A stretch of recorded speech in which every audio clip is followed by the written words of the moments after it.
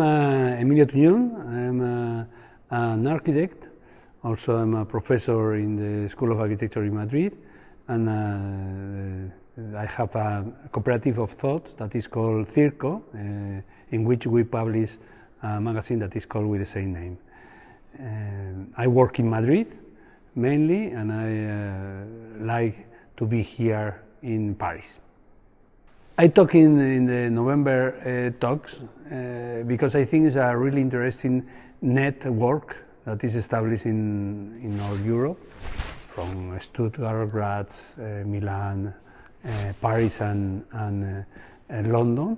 And I think it's very interesting for the student to share the worries that you have in your office, that you have in your school, that you have in your publication in this case, in order for them to learn how to deal with the problems in architecture.